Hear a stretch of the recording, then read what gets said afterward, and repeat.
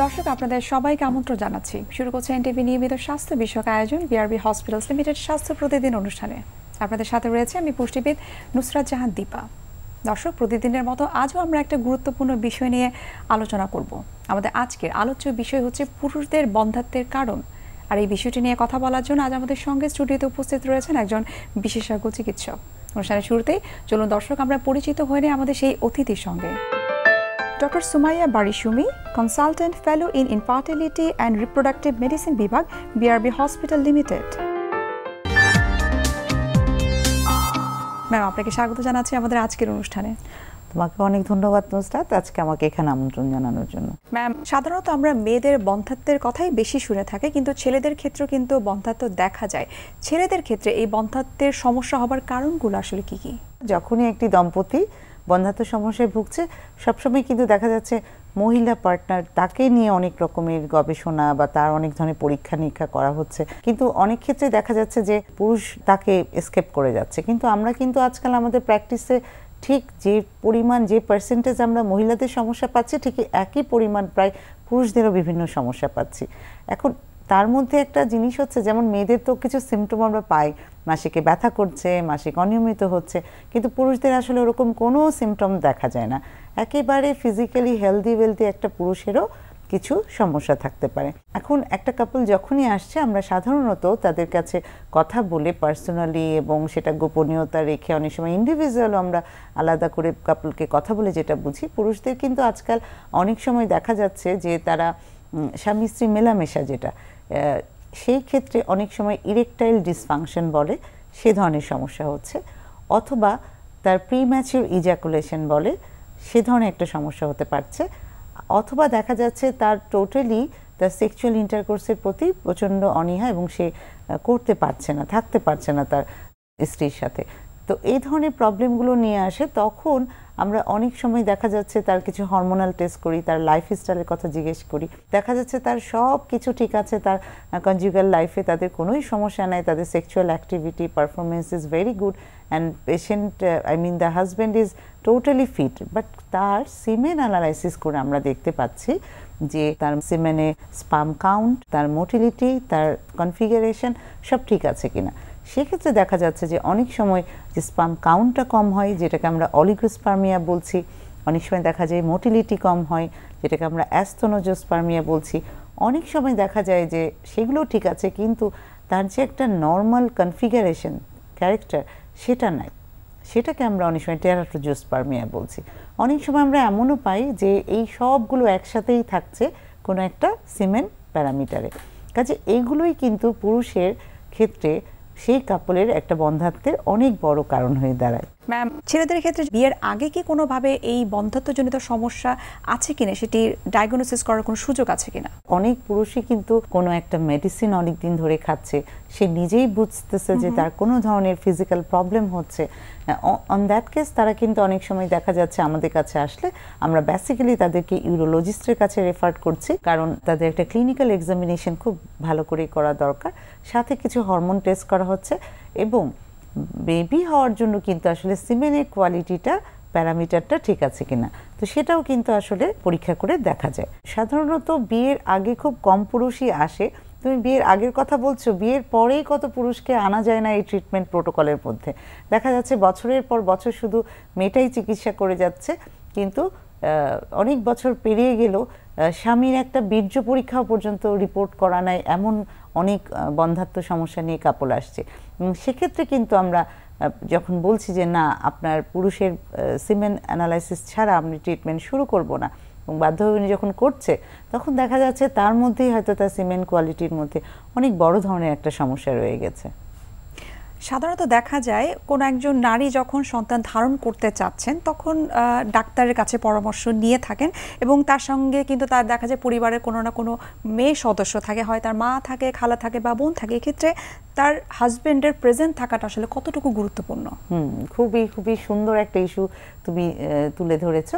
দেখো, যখন একটা বন্ধ্যাত্ব সমস্যা একটা মেয়ে আসছে আমাদের কাছে চিকিৎসায়, একটা মেয়ের বন্ধ্যাত্ব সমস্যার জন্য কিন্তু তার ডিপ্রেশন, স্ট্রেসফুল সিচুয়েশন, এগুলো কিন্তু খুব বড় একটা, এবং ইভেন শুধু মেয়ে না, পুরুষদের ক্ষেত্রেও কিন্তু আমরা দেখছি যে যেসব পুরুষরা আজকাল খুবই স্ট্রেসফুল ওয়ার্কের মধ্যে দিয়ে যাচ্ছে, যারা প্রচণ্ড একটা ডিপ্রেশনে আছে তাদের ফ্যামিলি, ওয়ার্ক প্রেশার সব কিছু নিয়ে, তাদেরও কিন্তু অনেক সময় দেখা যাচ্ছে যে সিমেন্ট কোয়ালিটি খারাপ আসছে। ইভেন এমনও পুরুষ আছে যার একটা বেবি অলরেডি আছে, সে কিন্তু সেকেন্ড টাইম আর কনসিভ করছে না, সেক্ষেত্রেও কিন্তু অনেক পুরুষের সমস্যা পাচ্ছি আমরা। তো এক্ষেত্রে যেটা হয়েছে যে অবশ্যই এই ধরনের সমস্যা নিয়ে যখন আসছে, অবশ্যই স্বামী স্ত্রী দুজনকে একসাথে আসা উচিত। কারণ একটা মেয়ে তার মা, বোন অথবা শাশুড়ি, ননদ যাকে নিয়ে আসুক, সে কিন্তু ওভাবে কমফোর্টেবল হবে না। যেমন এখানে আমি যদি একটা এক্সাম্পল দিতে চাই, দেখো যে একটা মেয়ের যদি মাসিকটা রেগুলার থাকে, তাহলে সেই হিসেবে আমরা ফার্টাইল জোন, যে টাইমটা সে রেগুলার মেলামেশা করলে তার ফার্টিলিটির চান্সটা অনেক বেশি, এই টাইমটাই ফার্টাইল জোন পিরিয়ডটা আমি যদি স্বামী স্ত্রী দুজনকেই বুঝিয়ে বলতে পারি, অন দ্যাট কেস কিন্তু তাদের দেখা যাচ্ছে কোনো ট্রিটমেন্ট ছাড়াই ন্যাচারালি তারা কনসিভ করছে। আমি একটা এক্সাম্পল দিই, আমাদের কাছে অনেক কাপলই আসে যে ম্যাডাম ওর হাজব্যান্ড তো দূরে জব করে, সে মাসে একবার আসে। এখন দেখো, যদি বেটার মাসিক রেগুলার হয়, তাহলে তার মাসিকের রেগুলার 28 to 30 সাইকেলের মধ্যে তার 14 থেকে 16, 15 এইরকম একটা টাইমে তার ওভুলেশন হবে। দেখা যাচ্ছে ওই টাইমটাই আসলে স্বামী স্ত্রী থাকা হচ্ছে না, কিন্তু যখনই কাপল একসাথে আসছে, তাদেরকে বুঝিয়ে বলা হচ্ছে যে তার যেহেতু মাসিকটা রেগুলার, তার অন্য কোনো অ্যাবনর্মালিটি নাই, আপনি শুধু ঠিকমতো এই টাইমটা মেলামেশাটা করেন, তাহলে আপনার প্রেগনেন্সিটা আসবে। তখন কিন্তু হাজব্যান্ডটাও অ্যালার্ট হলো, সে তার ওয়ার্ক প্লেস থেকে ছুটি নিয়ে হোক অথবা তার ওয়াইফকে তার কাছে নিয়ে হোক, ওই টাইমটা তারা ফার্টিলিটি টাইমটা তারা ইউজ করবে, সো দ্যাট তারা কনসিভ করবে। কারণ কি, একটা মেয়ের যখন ওভুলেশন হচ্ছে, অনলি 24 আওয়ার্স সেই ওভামটা বেঁচে থাকছে, আর স্পামটাও কিন্তু মেয়েদের শরীরে গিয়ে মাত্র 48 আওয়ার্স সে ভায়াবল থাকে, অ্যাক্টিভ থাকে। সো দ্যাট এই টাইমিংটা, এটা আমরা একটা কাপল যখন স্বামী স্ত্রী একসাথে আসছে, তাদেরকে যখন বলতে পারছি, সে একই কথা কিন্তু আমি মানে একটা মেয়ে যখন তার বোন বা ননদকে সাথে নিয়ে পরিবারের অন্যান্য সদস্যরা থাকে, সেটা আপনারা প্রপারলি কাউন্সেলিংটা করতে পারেন না। হ্যাঁ, ইভেন এমনও হয় যে অনেক সময় কিন্তু আমরা ইন্ডিভিজুয়াল স্বামী স্ত্রীকে আলাদা আলাদা একটু কথা বলি তাদের সাথে, কারণ অনেকেই আছে যে তাদের কিছু পার্সোনাল ব্যাপার থাকে, তাদের মেলামেশার কিছু প্রবলেম থাকে, যেটা তারা বলতে পারছে না বা চাচ্ছে একটু প্রাইভেটলি একাই বলবে, শেয়ার করবে, এরকমও কিন্তু অনেক হয়। যেমন আমি একটা এক্সাম্পল দিই, যে সিমেন অ্যানালাইসিস আমরা করতে বলছি, অনেক হাজব্যান্ডই বলছে যে না, আমার এটা করার কোনোই দরকার নেই, আমি একেবারেই ফিট।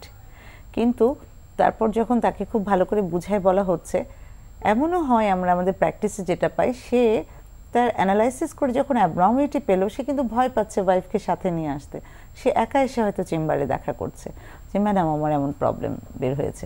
কিন্তু আসলে ছেলেদেরকে সচেতন হতে হবে, জানতে হবে, কারণ আমাদের কিন্তু মেল ইনফার্টিলিটির যে কজগুলো বললাম, যে তার সিমেন্ট কোয়ালিটির যে প্রবলেমগুলো, এগুলো কিন্তু অনেক ক্ষেত্রেই কারেক্টেবল। কাজেই সে যদি আর্লি তার সিমেন্ট কোয়ালিটির এগুলো ডায়াগনোসিস করে, সে যদি ঠিকমতো মেডিসিনটা নেয়, তার যে যে কারণে এই প্রবলেমগুলো হচ্ছে সেগুলো সে চেঞ্জ করে, তাহলেই কিন্তু অনেক হয়ে যাচ্ছে। আমি একটা এক্সাম্পল দিয়ে বলতে চাচ্ছি, যেমন অ্যাস্থেনোজুসপার্মিয়া বলি আমরা, যেটাতে দেখি মোটিলিটি অনেক কমে গেছে। সেই ক্ষেত্রে কিন্তু ছেলেদের লাইফস্টাইল খুব বড় একটা ফ্যাক্টর।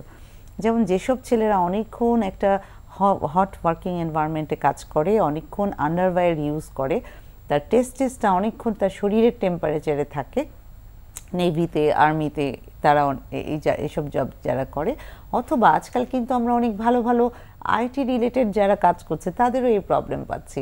এবং দেখা যাচ্ছে যে তার মানে এই আইটির রেডিয়েশনও সেই ছেলেদের, পুরুষের সিমেন্ট কোয়ালিটি, সেই মোটিলিটিটাকে কমিয়ে দিচ্ছে। এটা বলা যায় যে প্রযুক্তির কিছুটা ডিসঅ্যাডভান্টেজেস, কিন্তু সে যদি না জানে, সে কিন্তু তার এই লাইফস্টাইল মডিফিকেশন করতে পারবে না।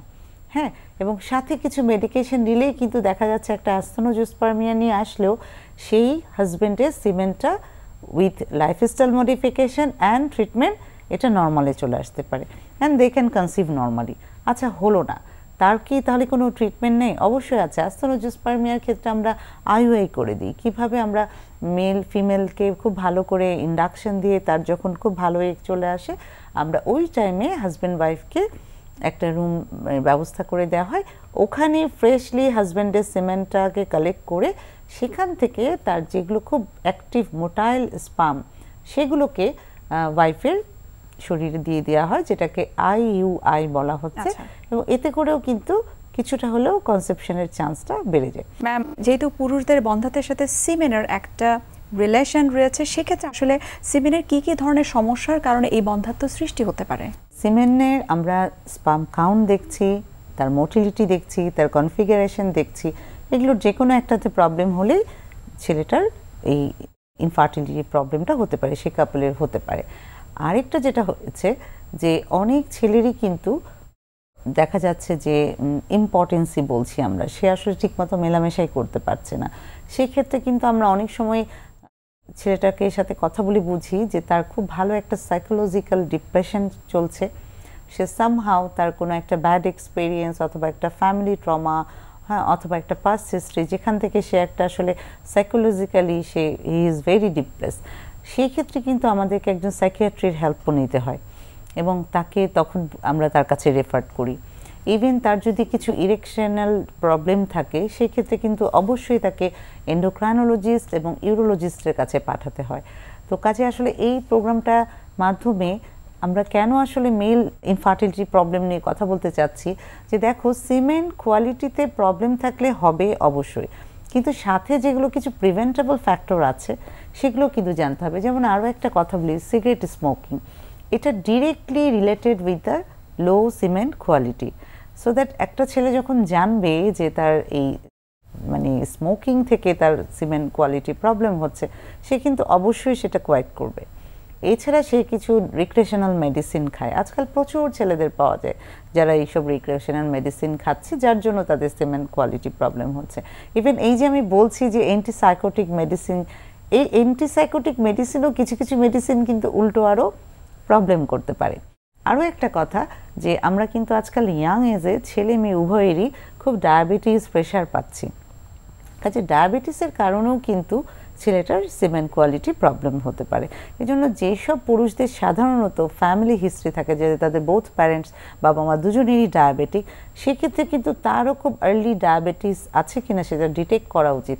আদারওয়াইজ দেখা যাচ্ছে যে সেই ডায়াবেটিসের জন্যই তার সিমেন্ট কোয়ালিটি অ্যাবনর্মালিটি আসতেছে, তার রেট্রোগ্রেড ইজাকুলেশন বলি আমরা, যেটা অনেক সময় অনেক দিন লং টার্ম আনকন্ট্রোল ডায়াবেটিসে হয়ে থাকে। সেক্ষেত্রে তার যখন সে ইন্টারকোর্স করছে তার সিমেন্টটা ঠিকমতো আসছে না, সেই স্পার্মগুলো ব্যাক করছে প্রোস্টেটে বা ব্লাডারে চলে যাচ্ছে।